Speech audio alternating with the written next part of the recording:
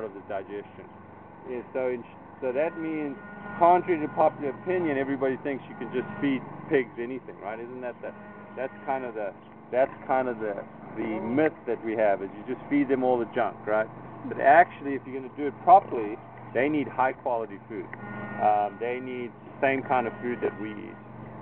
Of course, we don't give them meat. If you do give them meat, they actually become quite nasty carnivores, actually. I was on a farm once where we had a disease in the chickens. During a college vacation,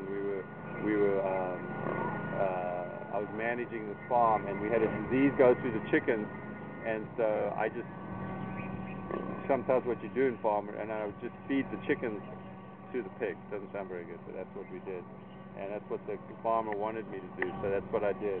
And they became quite kind of bloodthirsty and just changed their whole character. But anyway, they're mostly we feed them as herbivores, but we have to feed them high quality. So that means high quality carbohydrates, corn, starches, all that kind of stuff, and high quality protein. Whereas with a ruminant like a cow, a sheep, a goat, that you can feed them that stuff right there, which alfalfa is fairly high quality, but just regular hay, and they can break it down. For us and for a pig, it's just fiber. It just goes through the tract and keeps the tract moving. So it's got a different function. Here, we can break that down into the smaller parts, which then become energy. But for us, we eat that alfalfa, it's mostly going to be fiber for us. Okay, so totally different systems. A horse is a combination of those two systems. So the biggest thing to know is that pigs eat much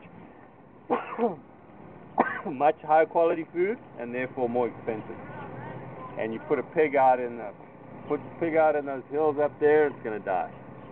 It's not going to do it all well out in the desert foraging.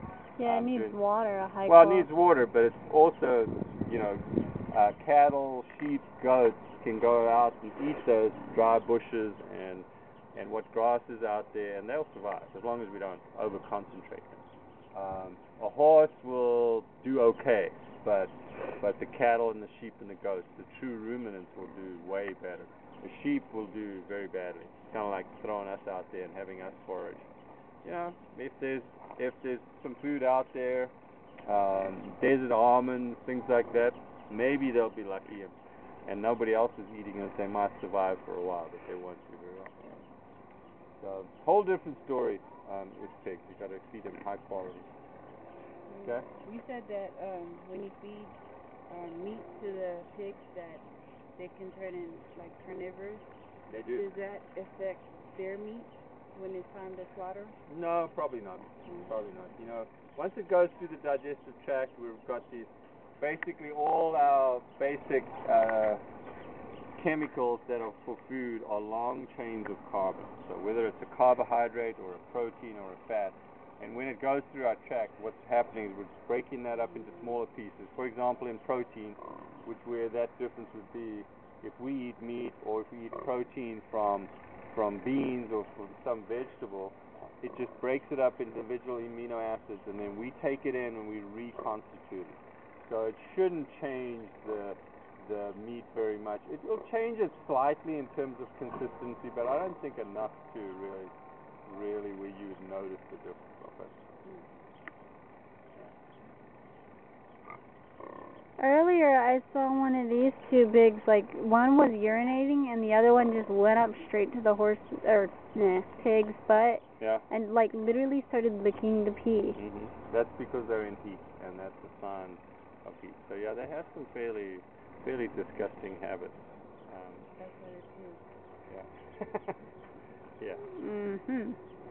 Yeah, they're an amazing thing, because on the other hand, you have people that, like pot-bellied pigs, you can train them and they can live right in your house and they can be very clean. They're by far the most intelligent farm animals. They're like streaks ahead. Even the horse people will try to tell you that horses are really smart.